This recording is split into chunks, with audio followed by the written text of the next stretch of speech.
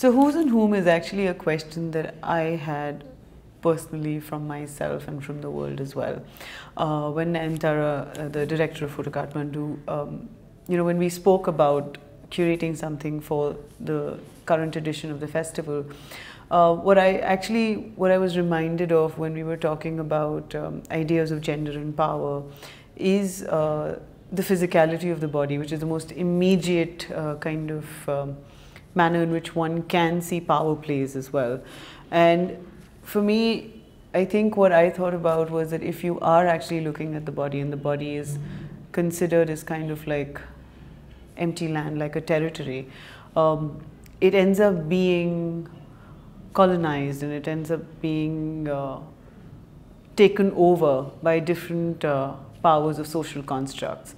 And these social constructs are based on how we appear, how our physical anatomies are, what the color of our skin might be, what the very pragmatic purposes of our physical bodies might be, and because that is such an intimate aspect of your identity. It is how you exist in this world. And if one can make you fear these aspects of your own self, it is the strongest sense of power that one can claim over you.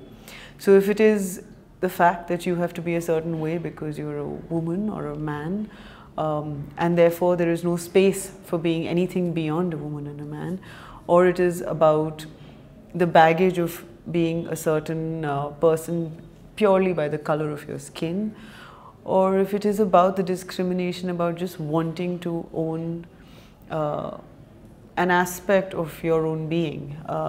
One of the bigger issues that I have with how we look at male, female, or even transgender is that the feminine has to be the female and the masculine has to be the male. And I feel that if we look at it in that prism, we're almost initiating a conflict within ourselves, because I don't think one is entirely feminine or entirely masculine. And if you ask anyone to exist only as half of who they are, they won't know what to do with themselves after a while. And this will then get manifested in anger, in depression, in just not being accepted, just constantly being told that you're not enough.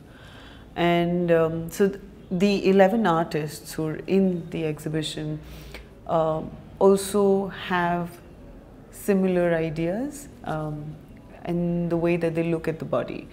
And I think that's where we all kind of came together, more than me curating it. I think it's a very intimate conversation between all of us, and me probably just being a witness to that conversation with the works around. When we talk about these ideas, I think one of the works that really comes to my mind is a photographer based out of New York, and her name is Lissa Rivera. And Lissa's work it's titled Beautiful Boy. And she met a friend many years ago somewhere in Brooklyn who told her about how he used to dress up as a woman when he was in college, and he actually felt most himself when he was in that form. But as he grew up and he had to get friends and he had to maintain relationships and get work and just be an adult, he had to let go of his identity because he wasn't accepted in that form. And so that's where the conversation began from there for her. And she said that, let's do this. You can be the characters you want to be, and we can imagine the worlds that you want to be in. And let me photograph that for you. And in that process of witnessing who he was, she fell in love with him.